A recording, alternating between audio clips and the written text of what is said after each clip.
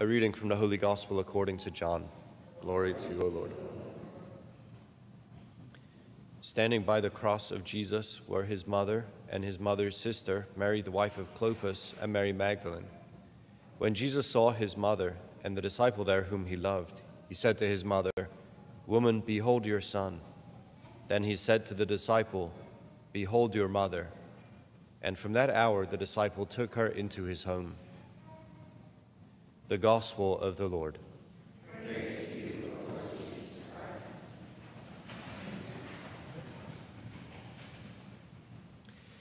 Yeah, it's right that we celebrate the feast of Our Lady of Sorrows after the feast of the exaltation of the Holy Cross, right? And we celebrated that yesterday.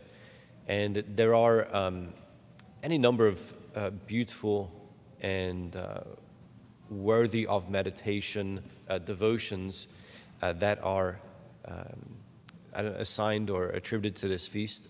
One of them is the $7 of Mary, the seven swords that pierced Mary's heart, and I won't spell them out because I'm too lazy this morning. But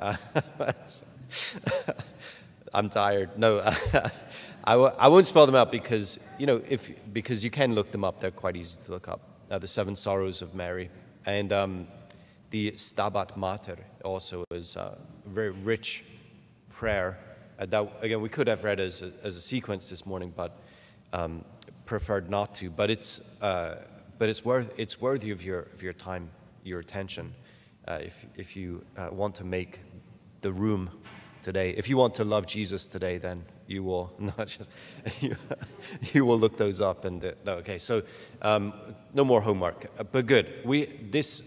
The feast I think puts us in exactly the right place. The gospel today that we use to celebrate the feast puts us in exactly the right place. Puts us at the foot of the cross, and just as we were reflecting on yesterday, the fact that the cross is both it both reveals the plight in which we're stuck, right? It reveals the ugliness and brutality, the disfiguring nature of sin. We see that sin taking it, right? The power, the corruptive force of sin and death. We see it, and then we see what God has done about it.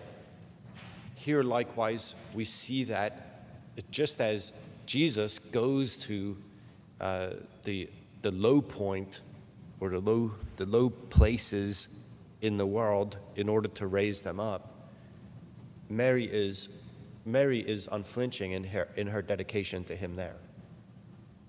And this is really the question for us too. Then, right? Will we, with our yes to God, follow Mary to the foot of the cross? I mean, if we want to be, and I know that we have any number of, say, Marian titles, they're not floating around. There are some of them ascribed to her, some of them are ascribed to her by theologians only, some of them are ascribed to her by the Universal Church and declared so on and so forth. I mean, mediatrix, right? Co-redemptrix. I mean, some of these are contested, some of them are not. And for all the people who get into those discussions about which titles should and shouldn't be attributed to Mary, give it a break. Give it a break. Do what she does. Just do what she does. What merit is it? What merit is it for us to get Mary's titles right? Want to be Mary's son? Want to be Mary's daughter? Right? We want to be with Mary at the foot of the cross. Does it really matter if we get her titles right? Someone will tell me after, yeah, it will. And, it's like, okay, well, if you can bring it to me and not be angry and the rest of it, we can have that discussion. That's fine. But the point is to be with Jesus, because any of those titles that are attributed to her are hers by virtue of her yes to God, and her being with Jesus in that place, at the foot of the cross. If you're not going to be at the foot of the cross, right, what's the point of even joining that discussion? It's fruitless. The fruit is to be found at the foot of the cross. Which means that we we have to follow Jesus where he goes. Do you think Mary, his mother, wanted to follow Jesus where he went? To the cross?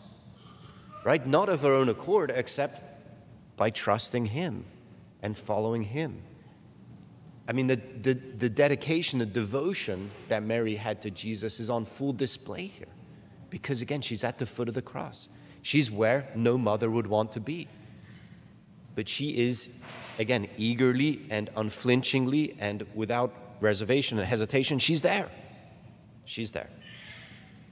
So this has to be for us as well. Where is our Lord leading where we don't want to be? Where, I should say, it's not because it's not quite like that. Where is our Lord leading that we, of our own desire, our own will, our own plans and dreams and the rest, we would not choose to be, except that Jesus is there and we want to be with him. If it means sharing in his sufferings, great, because in fact, right, the cross is the place of glory. So Mary sharing in Jesus' sufferings is also at the same time sharing in the glory of God. So where is Jesus going? Where is Jesus going? Where is Jesus going in us? Right? Because his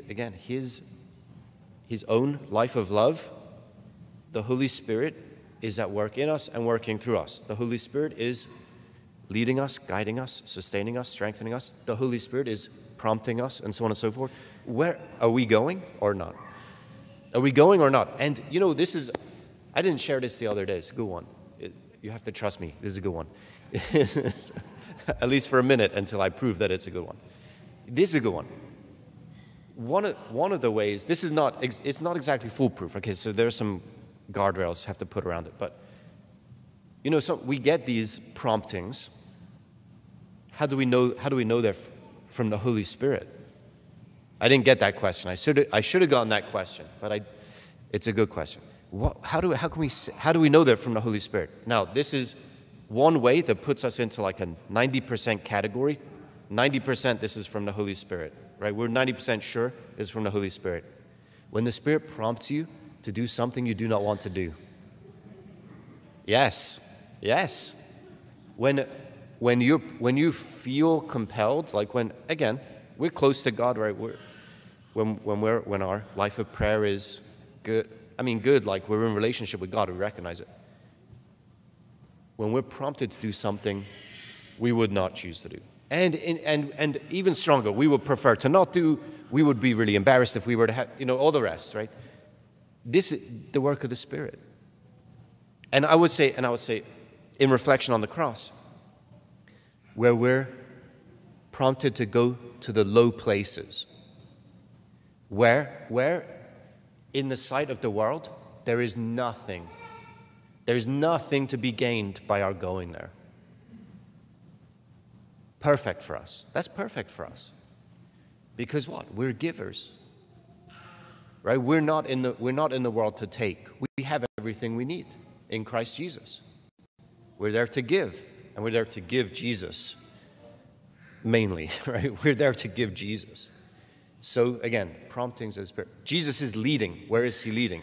He might be leading against our will.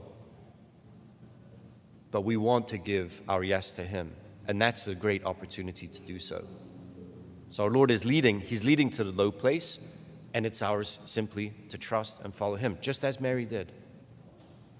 Just as Mary trusted and followed him to the place where no way she would want to go, except that Jesus was there. So to us. We are just Jesus people, where there's nothing there for us, the low places, the rest. Jesus is there. We will go. That's our yes. And we can grow into that today.